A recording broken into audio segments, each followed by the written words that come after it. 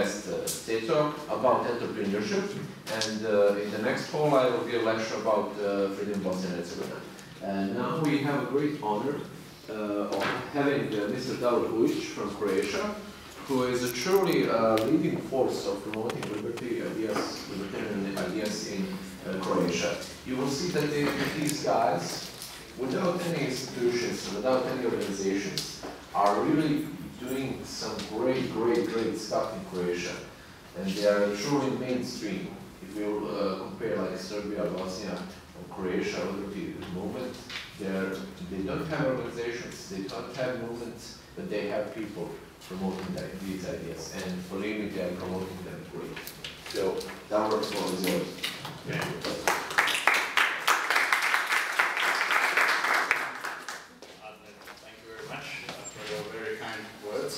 I will explain a little bit how did we come to that situation that maybe is not as good and optimistic as Davor described it, but I will try to say what's the situation in Croatia and how, what is our strategy. When I say our, I mean a group of maybe 30, 40 intellectuals, philosophers, economists, bloggers, political scientists who are active on the Croatian scene. To give you, I divided it, let's say the presentation. I would like to engage in dialogue and conversation with me. So if you want to ask me a question on any of at any point in the presentation, you are free to do so. Možda ne morate od engleskog, ne znam imao nekako da ne razumijem. It's in English, it's in English. Yeah, there are some people, and also it's official, so... Ako mora se da nije to slobodno... It wouldn't be a problem for me to speak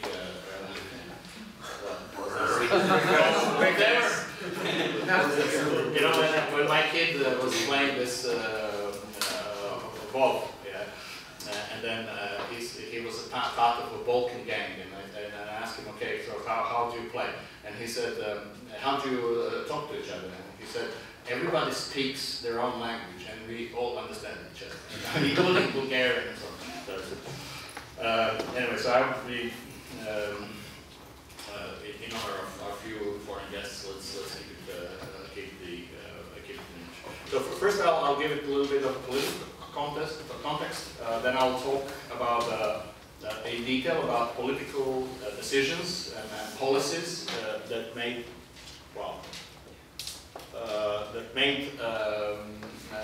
Croatian transition into capitalism bring results that it did. Sorry for being late. Welcome to the first breakout session. Neka ostane.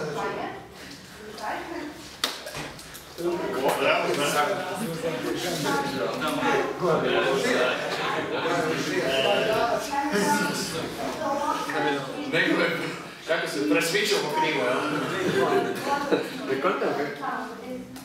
Topic. So now we will talk about... I'll make a break until... Ja mislim da je to. Uzela mikrofon, otmite mikrofon. Yes. Okay, she's quiet now. I hope that they can't hear me.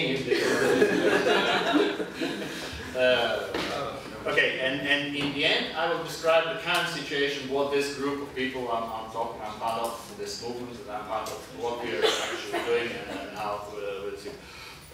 So quickly through part one, Croatia does not have a very strong liberal tradition, like many other Balkan countries. I was in Belgrade a year ago, and there was Professor Begović telling the story how I think Peter translated John Stuart Mill. Croatian liberal tradition is, there was some liberals in the middle of the 19th century, but then towards the end it wasn't really very strong, and I asked Professor Banac, a well-known Croatian historian, look, I have a think tank and I want to name it after some you know, Croatian liberal. And then he thought for a while and said, I couldn't come up with any name that would symbolize liberalism. I mean, there were people who had liberal ideas, but if you look for someone to symbolize liberalism in Croatia, we couldn't come up with a name. In the 20th century, we have this move towards socialism. The major Croatian peasant party was part of the Socialist Internationale, and it was very much, you know, although it was peasant, it was also socialist. This is very typical for Croatia, you know, a combination of a conservative Catholic sort of nationalist element with socialism, with the socially leftist ideas. In the 20th century, Croatia was unfortunate to live through two totalitarian regimes. We all know the Ustaša regime, the fascist, the Nazi regime in 1941-45, and then the Tito's communist regime, which was also a totalitarian. Of course, a lot of people in Croatia to this day will not agree to that. But if any one of you wants to challenge me on this, I'll be happy to take up the argument. So this legacy defines Croatian politics to this day. There are two sides: the nationalists and the communists or socialists. And when we discuss things on Facebook and so on, we usually, and we want to say that the discussion has went the wrong way, we usually say, it's again about Ustaša and Partizan, which means that people take up ideological position and, you know, there's no discussion about anything else. And this situation forms a Croatian paradox, what we call the Croatian paradox, that a lot of things in Croatia are blamed on neoliberalism, on neoliberal capitalism, and that we, as a matter of fact, have very little of it. So this is a paradox. For instance, a couple of days ago, a well-known lead politician from a main opposition party, the right-wing Croatian Democratic Party, Martina Dalic, left the party, and when saying that they were not reformist enough. And the answer of the party establishment was the following: she was neoliberal, and like, you know, we are not, we are really socialist. And we are talking about the right-wing party, the HDZ that was running Croatia from independence in 1990 to 2000. This is okay, I'll skip this one.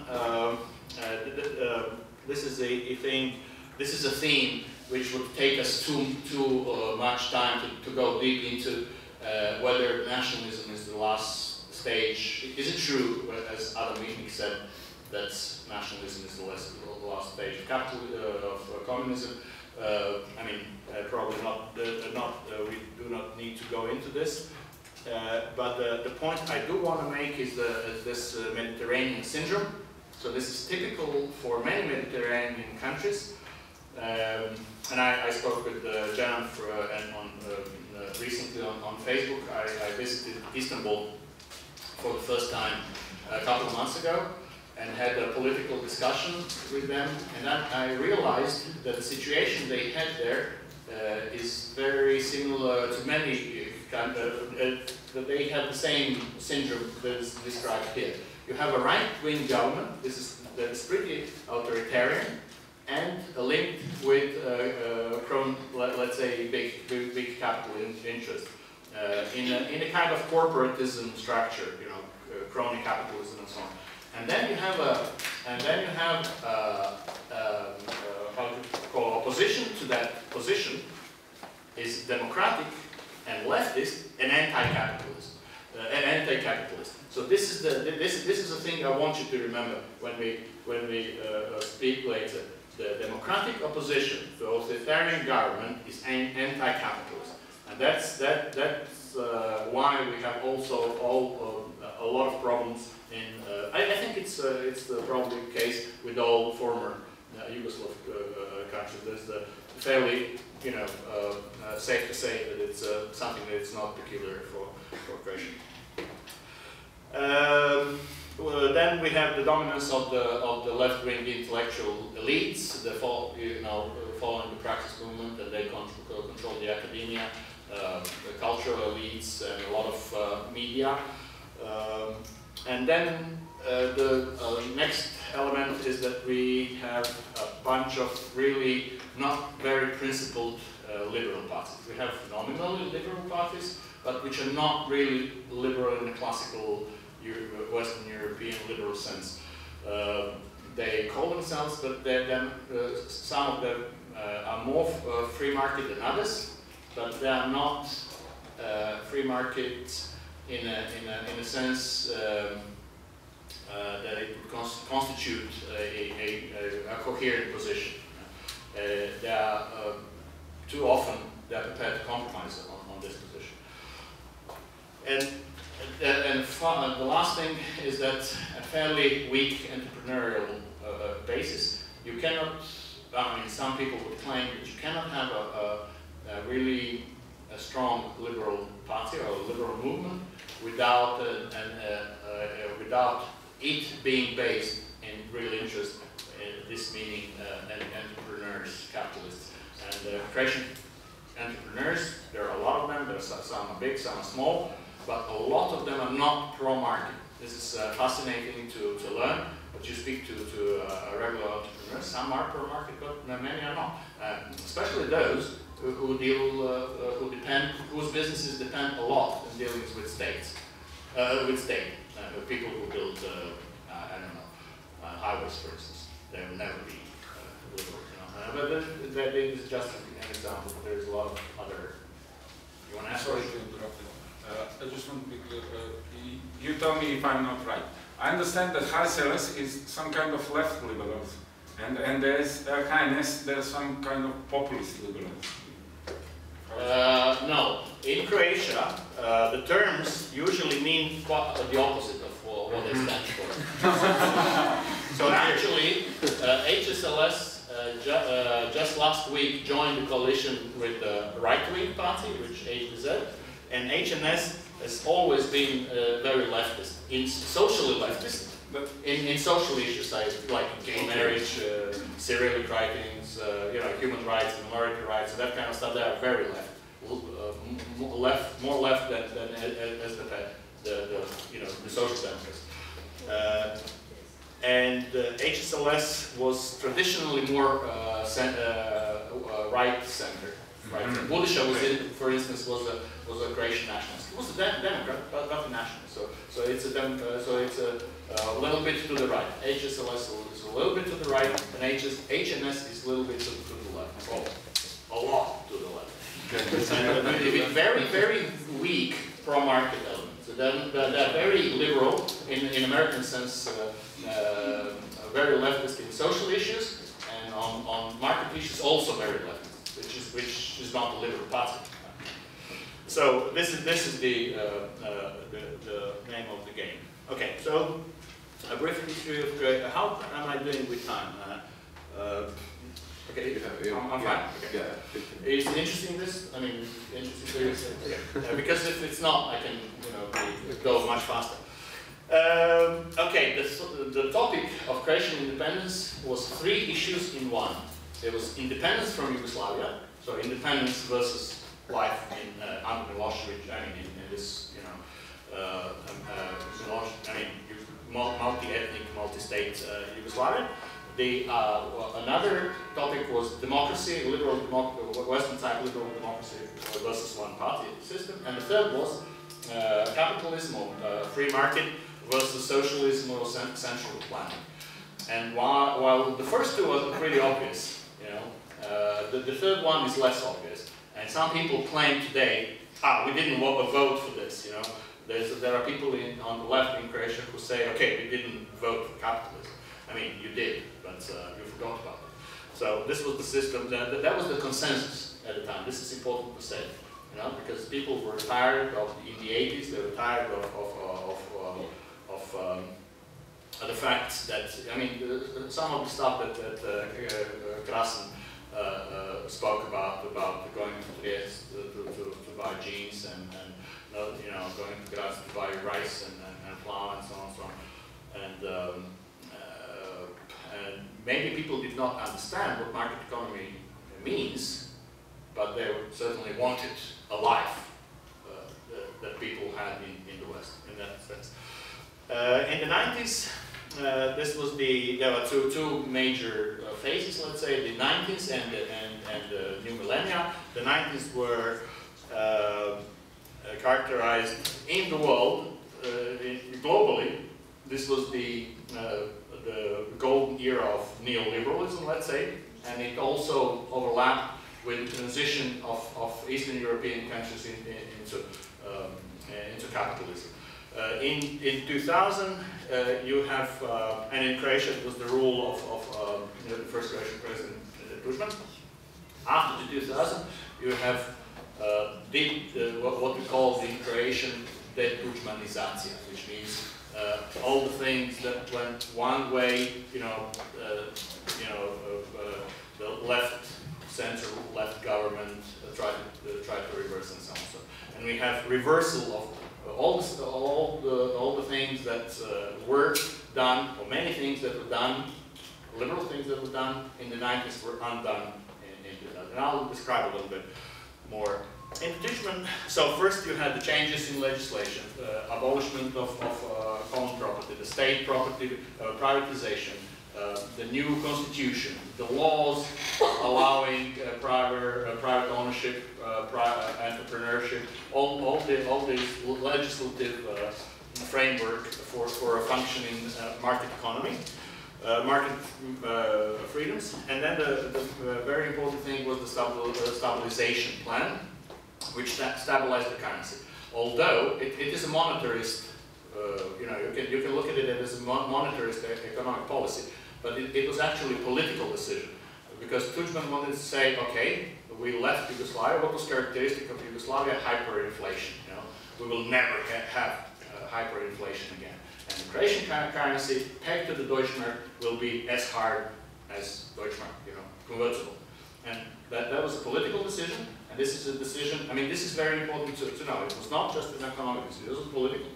But it was, it defined in a very specific way Croatian transition and economic circumstances that led to.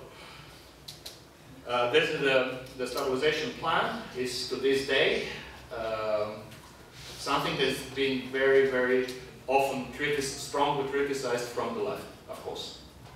The currency. All the things that don't work in Croatia are blamed on the fact that our currency is too strong, so we can't export and this and that, which is, to my mind, is a wrong argument, but it's an often made argument. The important thing was also privatization of the banking sector. Why I'm saying this? Because we did not have a financial crisis.